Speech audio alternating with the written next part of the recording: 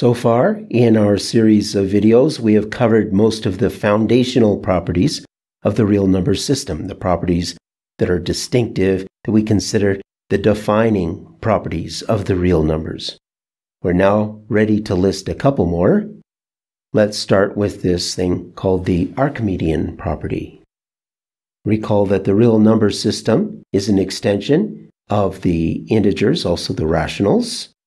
And this result says something about the way that extension works, something about how the integers and the rationals sit inside the real line.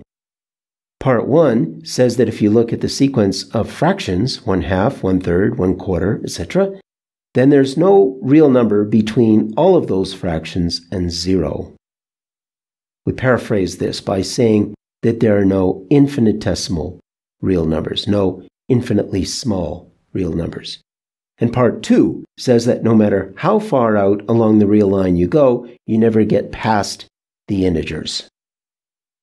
This second property can be paraphrased by saying that there are no infinitely large real numbers. Now, these two forms of the Archimedean property are equivalent. If you prove one, then you have proved the other, just by taking 1 over that. So the properties might seem self-evident to you, but they do need to be stated and at some point justified. And actually, when I say self-evident, I'm not sure that all students really believe them anyway, so I have to really clarify this.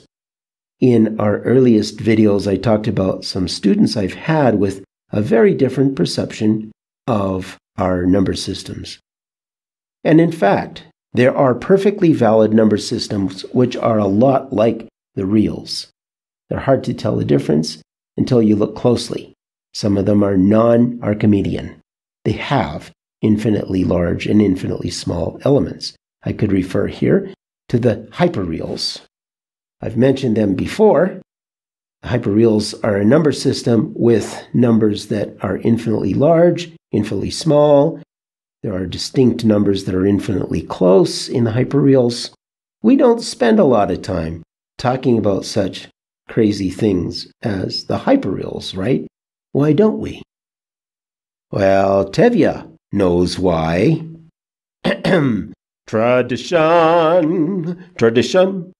Well, the Archimedean property is just something that you could add to our list of axioms, our growing list of axioms for the real numbers. But turns out if you're going to assume the least upper bound property, then you don't need to list the Archimedean property also, because we can prove one from the other. That's, in fact, what we use. The least upper bound property is what we use to prove the Archimedean property. So let's go ahead and do that. And I'll prove part 2 first. And I'll do that by contradiction. So assuming that statement 2 fails, that would mean that there's a real number b, which is an upper bound for all the natural numbers. So, according to the least upper bound property, there would have to be a supremum for all the natural numbers. And I could call that number c. Now, c minus 1 is less than c, so c minus 1 cannot be an upper bound for the natural numbers, right? It's less than the least upper bound, so then it can't be an upper bound. So what does that mean? It means that there is a natural number n which exceeds c minus 1. But then you can just add 1 to both sides. You'll get that the natural number n plus 1 is bigger than c, so c is no longer an upper bound for the natural numbers. That would be a contradiction. So with that, we have a proof of part 2. I said part 1 is equivalent, but just for the sake of having another practice in writing proofs, let's write out the proof of part 1. Now, according to the part 2 that we just proved, there's a natural number n bigger than 1 over a. Take 1 over n, and that would then be less than a, and that completes the proof.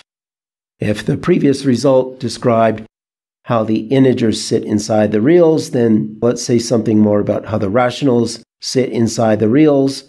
And the most important thing to say here is that between any two real numbers, you can find at least one rational.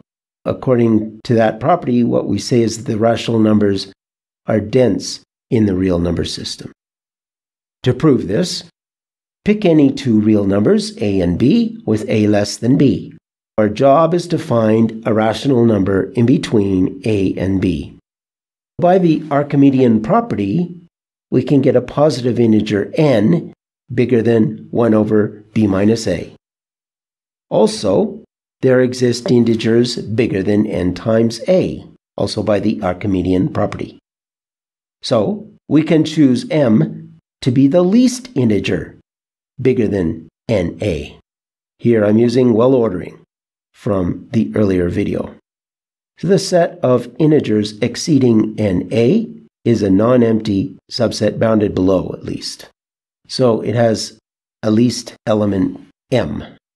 Now na is less than m, but also m minus 1 is less than or equal to na, and that is by the minimality of m.